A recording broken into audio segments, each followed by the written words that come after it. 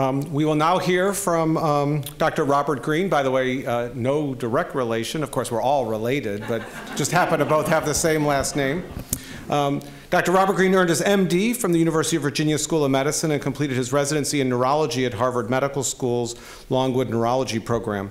And afterwards, he completed research fellowships at the Beth Israel Hospital and Children's Hospital in Boston.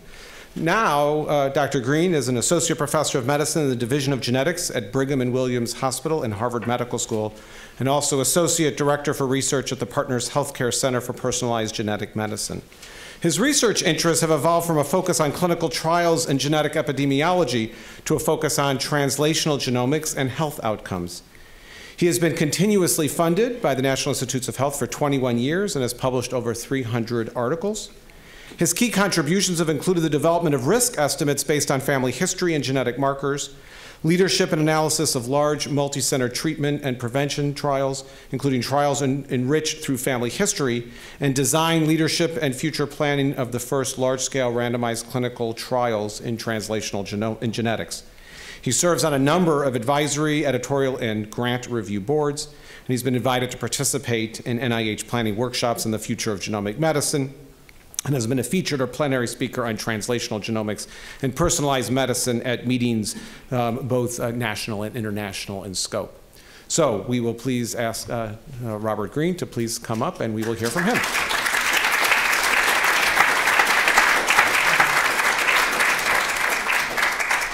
Well, thank you. Thank you to the organizers of the Smithsonian. Thank you, Eric. Thank you, Professor Wolf. And thank you all for coming out. It's an exciting night. I hope you were as impressed by Professor Wolf's historical review as I was. And I think we can all agree that racism is wrong, the Holocaust was evil, patients' rights should be respected, including privacy, including the right to refuse treatments and tests, and in your final and stirring ending, that patient privacy, patient rights, and public trust are critically important. So if that is where we're going to go, there is no debate. We totally agree. But as we'll talk more about, I think, in the give and take portion, I believe Professor Wolf has fundamentally misread the nature of the practice of medicine. And I'll go more into that after I make my prepared remarks. My prepared remarks, however, are that genetic information is fundamentally similar to other types of medical information, and that we need to beware the FUD. Now, those of you with smartphones, don't look it up right away. Let me surprise you with it. I'm going to start my talk by disclosing, as I disclose with every talk, that my research is primarily funded by NIH, especially the NHGRI, to which I'm grateful, that I have financially unentangled collaborations with some of the direct-to-consumer companies that I occasionally speak and am compensated for speaking, from Illumina, a maker of genome sequencing, and I occasionally advise some other companies in this space. But I'd also like to disclose something else. I grew up around here.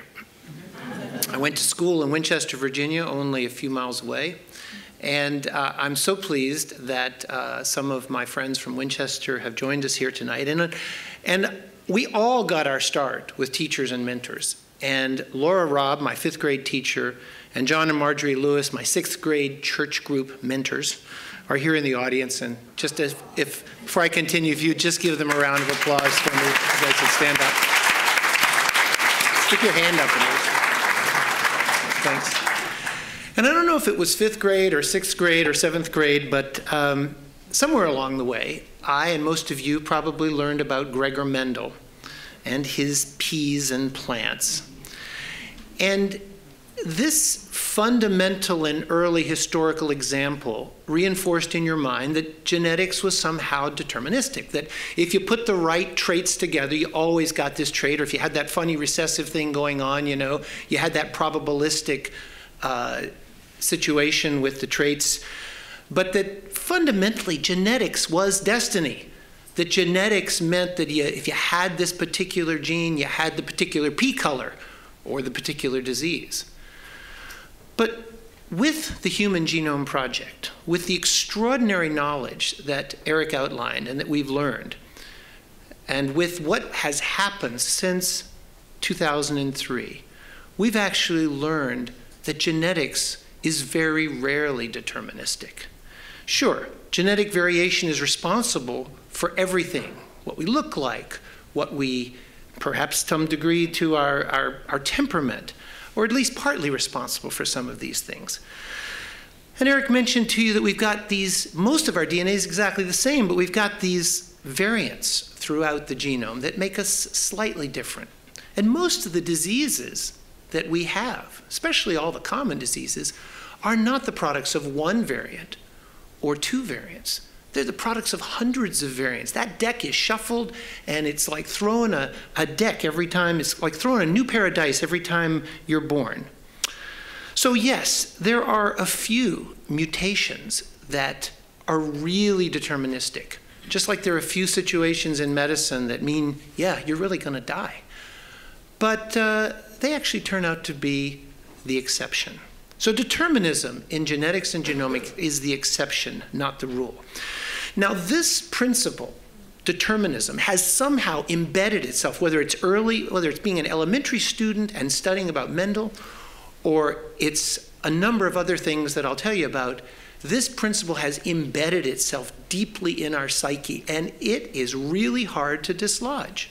We've all got it, and it's certainly that this principle has been abused, just like other principles have been abused. But in fact, there's a bunch of historical antecedents to genomic medicine that have stressed determinism and stressed caution. Some of these are justified, some are less justified, but it has been an insistent drumbeat of determinism and caution and determinism as we have moved forward with genetics. Some for very good reasons. We learned about Mendel and his peas early. Preconception and prenatal testing around the birth of a baby are highly charged. If a woman is going to terminate a pregnancy, she has to do so in a limited amount of time with tremendous emotional distress. Caution is warranted there, and those were some of the first examples of applying genetics and genomics. Newborn screening is one of the greatest public health successes of all time, and newborn screening involves testing for some very, very rare deterministic mutations. Misattributed paternity. Turns out there's a small percentage of babies whose father is not who they think they are. And that's throughout most societies around the world. And guess what? Genetics reveals that pretty easily. That's a sensitive subject. Talk about patient partnership. The current caution attributed to this in genetics, I was shocked to find, actually has geneticists and genetic counselors being advocating to misrepresent the truth to families on whom they stumble across this. I'm troubled by that. It's an unhappy truth, perhaps, but it's still the truth. Huntington disease was the first disease for which we had a reputable genetic test. And for many years, it was the only disease for which we had a test, a predictive test. And it is by far the exception. It is a horrible disease that comes on in adult life, is always fatal, and there's absolutely nothing you can do about it. That example colored our perception until today. The complexity that Eric referred to is pretty daunting, and it colors our view toward the entire field of genetics and genomics, even in situations where things are pretty straightforward. We've had a certain amount of optimism about genetics. I've shared in it. Susan says she shares in it. We've even probably used it to sell genetics to the Congress and to the public. Maybe we've oversold it. Part of that overselling at times, or at least oversold the time frame, some of that is a reflection of determinism. Hey, we can tell you everything about yourself because genetics is so deterministic. And as Susan said, the budget of the Human Genome Project had a set aside, earmarked, millions of dollars earmarked for ethicists to study the ethics of genetics. Now listen, that's a good thing, don't get me wrong. I've benefited from this, Susan's benefited from this, the world has benefited from this. But if you're an ethicist coming into a field, searching for funds, are you going to say everything's fine? Go ahead. No. You're going to say, this is bad. This is dangerous. Be careful about that. Watch out for that. So there has been, I would propose, all of the historical antecedents have created a bias toward FUD. What is FUD? Fear, uncertainty, and doubt. And so I lay this groundwork because I really believe that in the long run, I believe that some of these early examples have created certain sensitivities that we absolutely need to respect. But in the long run, as genomics becomes part of medicine and part of our everyday life, fear, uncertainty, and doubt will do more harm than it will do good. FUD number one, genetic information is different because it's going to frighten people. Well, 14 years ago, every Alzheimer's specialist in the world said you should not disclose the genetic risk for Alzheimer's disease because it will terrify people. There will be catastrophic psychological reactions. There's a gene called ApoE, and if 1 in 4 of you actually carry that, the allele that puts you at increased risk for Alzheimer's disease. That's maybe, I don't know, 25 of you, 30 of you. So 30 of the people sitting in this audience are at increased risk for Alzheimer's disease, about 3 times the risk of other people. How many of you would like to know if you're going to be at that increased risk? How many of you would like to know the answer? Okay. Well, it's usually higher, but then usually Susan isn't speaking in front of me. I don't think you should have to know either, actually. But I think you should have the right to know. And pretty much every ethicist of the day 14 years ago said, under no circumstance should this even be offered. Well, we put that to the test in a series of randomized controlled trials over 10 years in which we enrolled over 1,000 people in something called the REVEAL study. And people who wanted this information did very well. I'll refer you to all the papers if you'd like, but that's the bottom line. FUD number 2, genetic information is different because it's too complicated to be understandable. You heard themes of this. We didn't get to see each other's slides before this, by the way, but I kind of thought she'd touch on some of these. It's just too complicated. People are going to misunderstand. There's going to be errors. Well, it's not like there's no errors in the rest of medical testing, right? I mean, really. And it's not like your doctor understands all the complications of every technology that he or she is using. It's not like every patient understands everything that the doctor is saying. In fact, we have hands-on evidence from the Coriell Institute's Personalized Medicine Initiative, where they're giving thousands of common complex SNPs back to doctors and patients together. From the radically progressive Personal Genome Project, where George Church is sequencing hundreds of individuals and putting their entire sequence on the internet for anyone in the world to use. From the multiplex, am I up there now? From the multiplex study, an NHGRI study that has given SNP information that's common risk information to hundreds of individuals about common diseases. And from the incredible ClinSeq project, another internal NHGRI project led by Les Biesecker, where nearly 1,000 people have been sequenced, and make no bones about it, he is maybe sequencing them for some cardiac risk issues, but he's telling them whatever he finds, and he's found some fascinating things, including making diagnoses on people who had problems and never knew they had the problems. Sequencing has allowed us to peer inside previously completely unsuspected diagnoses. And our own NHGRI-funded Impact of Personal Genomics study, where we've questioned thousands of people who took these online direct-to-consumer genetic tests and have all done pretty well. You know how many people have taken these tests? Most people don't know. A couple hundred, a couple thousand, 10,000, 100,000, more? 700,000. Do you not think we would have heard of terrifically tragic anecdotes, or there wouldn't have been lawsuits if there had been?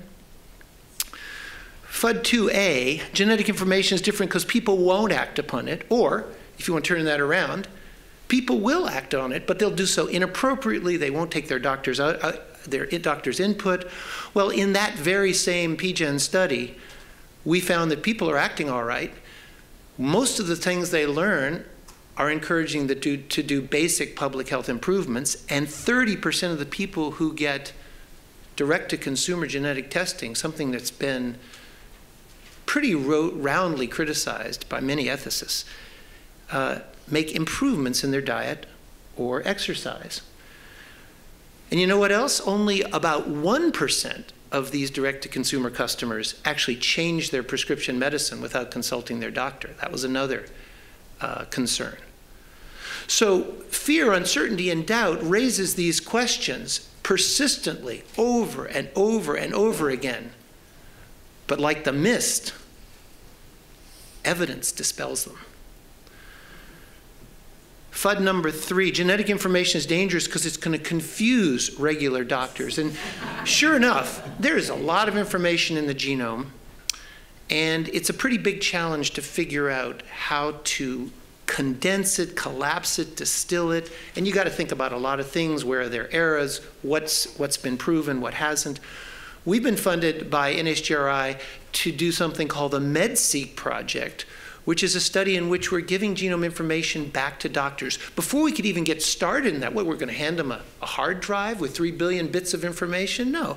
Before we do that, we created a 1-page summary report that a primary care doctor can understand and work with, that has the segments on the more deterministic mutations, the more risk mutations, the pharmacogenomic variants. And we're testing that right now. It's not perfect.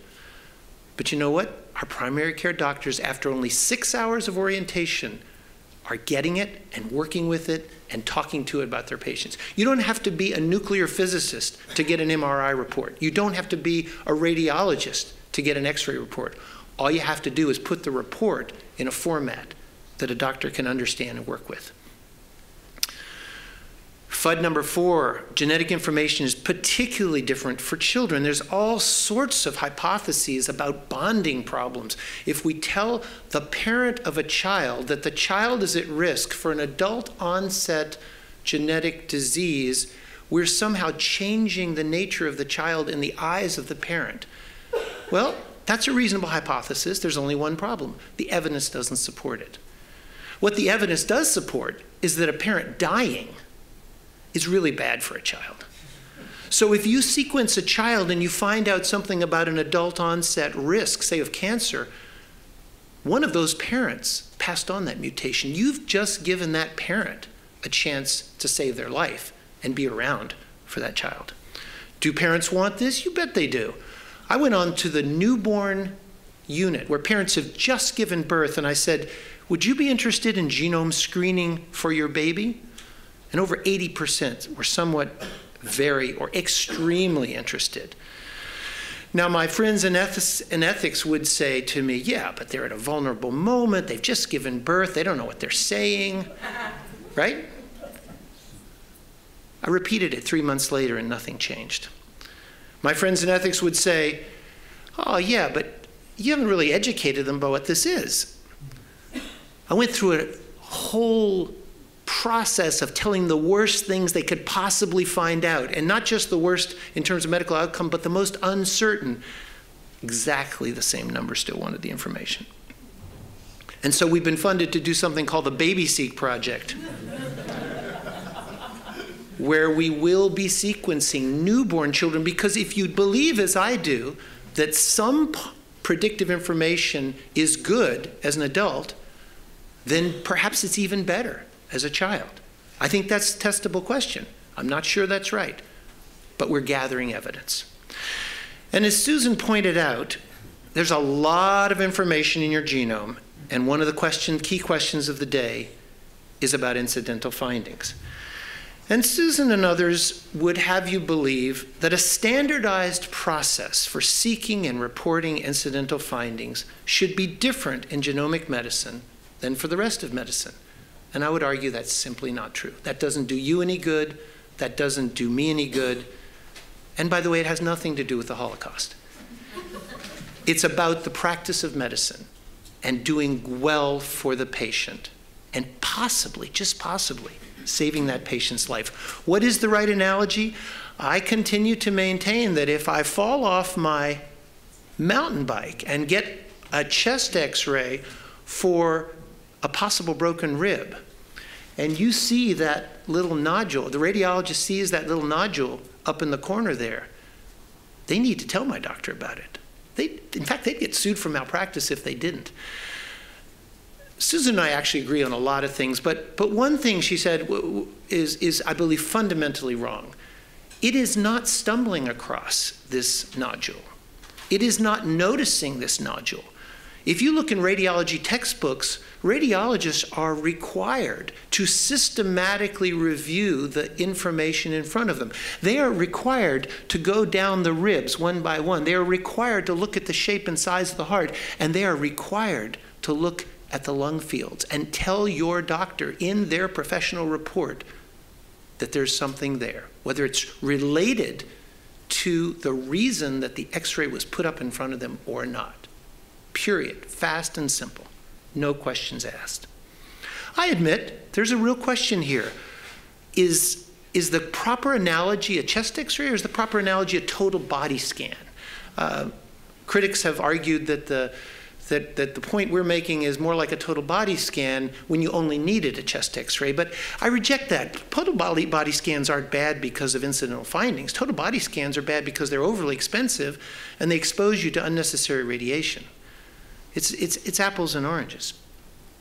Yes, we came out after a 14-month process with 16 experts plus 20 outside experts plus the entire board of the American College of Medical Genetics and Genomics in an exercise of imagining a future in which not 5,000 people, not 10,000 people, but 20 million people are getting sequenced week in and week out.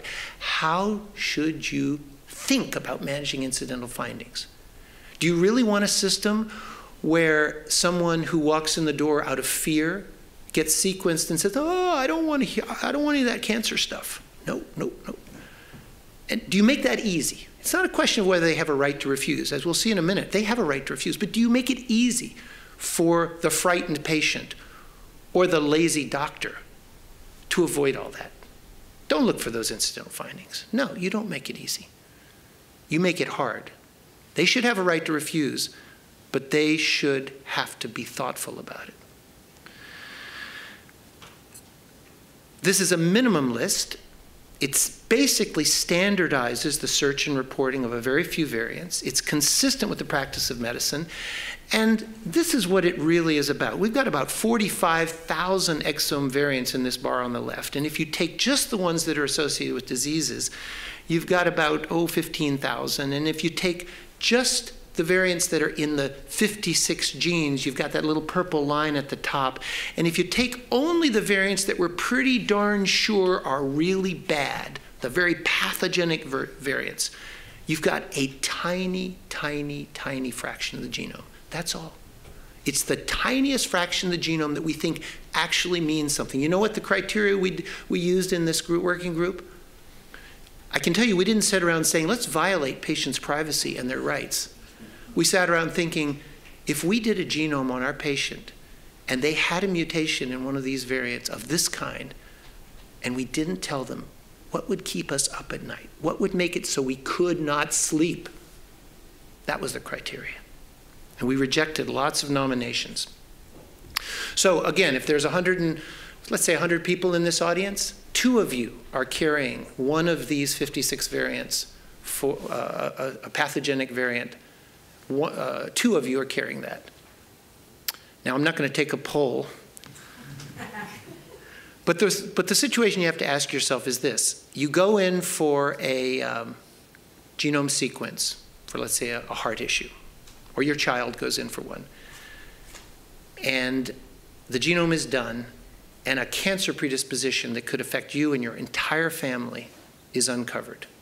How easy do you want to make that for us to bury that information?